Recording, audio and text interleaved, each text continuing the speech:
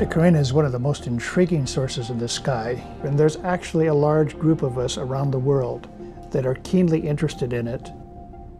Eta Carinae is one of the most massive stars in the galaxy, and it is also a very evolved massive star that we think is near the end of its lifetime.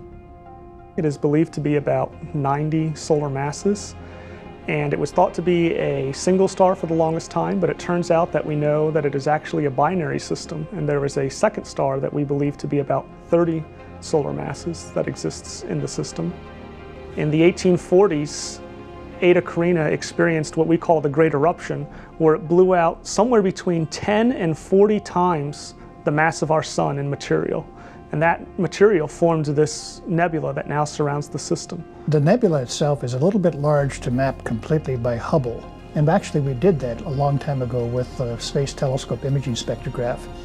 However, we were only able to see evidence of the dusty regions. So the thing that we did is we had an international collaboration, and we used the Very Large Telescope in Chile to do spectroscopic mapping of the entire Homunculus Nebula.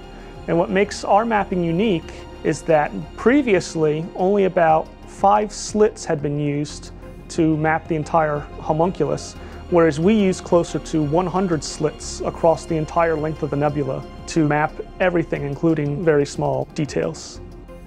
This is one of the first times we not only have a 3D model for an astrophysical object, but we were actually able to take our 3D model and print it on a 3D printer. What we find here is that there's dimples in the 2 lobes, here in the blue shifted, that which is approaching us, and in the red shifted section here.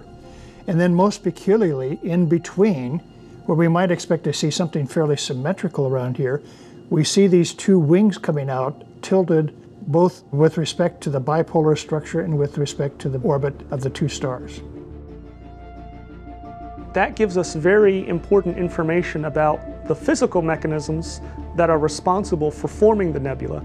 For example, trying to determine whether or not it was a single star that had an explosion, or if the binary had some important effect on shaping the nebula.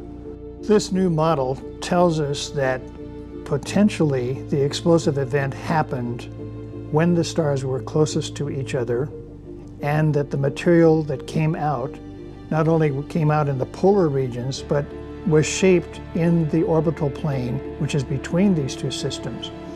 It tells us that the explosion event probably started on one side of the star and then propagated elsewhere. Prior to these observations and the modeling, there was no reason to think that binarity played any role in the eruption or the forming and shaping of the homunculus.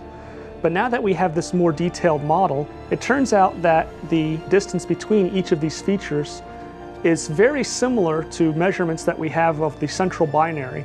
And so for the first time, we have evidence that binarity played a role either in the Great Eruption itself or in shaping the nebula after the initial explosion.